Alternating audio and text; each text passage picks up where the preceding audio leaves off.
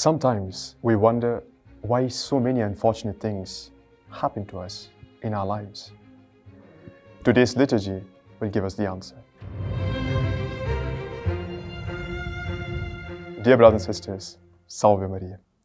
In today's liturgy, Wednesday of the third week of Easter, we come across the Gospel of St. John the Evangelist, chapter 6, verses 35 to 40.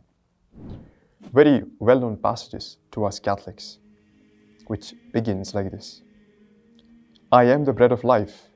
Whoever comes to me will never hunger, and whoever believes in me will never thirst. Of course, we should not take these words of our Lord Jesus Christ, these sacred words which come out from his mouth, in a very strict manner, so as to just believe that with him we will not have hunger, neither thirst. But much more than this, our Lord will always provide for us. This is what he wants to convey to us in these words. And then the Gospel continues. Everything that the Father gives me will come to me, and I will not reject anyone who comes to me. Because I came down from heaven, not to do my own will, but the will of the one who sent me. And this is the will of the one who sent me, that I should not lose anything of what he gave me. What is this that God the Father has given to God the Son? The answer is very simple. Are those who believe in our Lord Jesus Christ.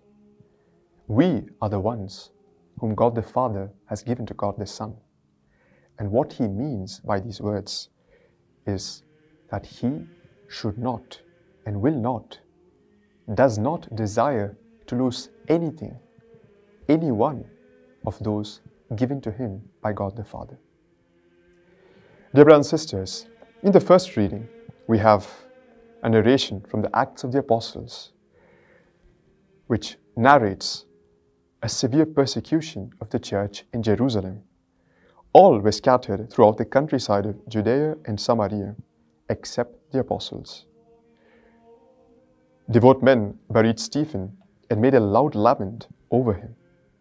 Saul, meanwhile, was trying to destroy the church. Entering house after house, dragging out men and women, he handed them over for imprisonment. This passage from the first reading looks a little contradictory to us, taking consideration today's Gospel. Why would our Lord Jesus Christ, why would God permit this persecution to the church, which was essentially being born?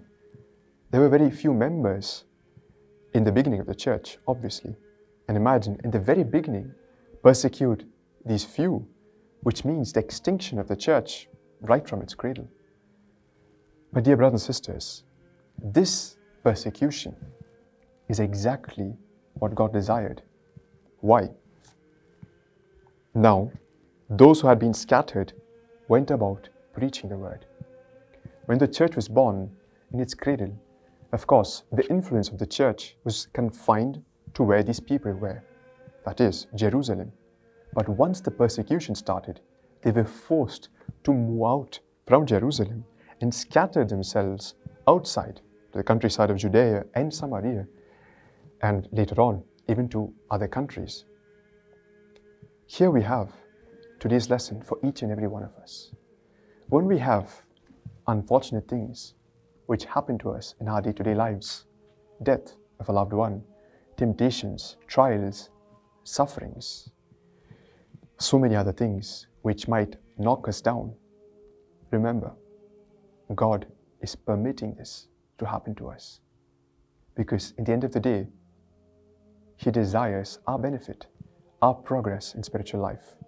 Because he cannot go against his words in the Gospel. I should not lose anything of what he gave me. God will never abandon us. This is the promise that he has given to us in the Gospel of St. John. And always, in any occasion, when we are shattered to pieces by trials and temptations, and difficult moments in our lives, remember these words: I should not lose anyone that has been given to me by the Father.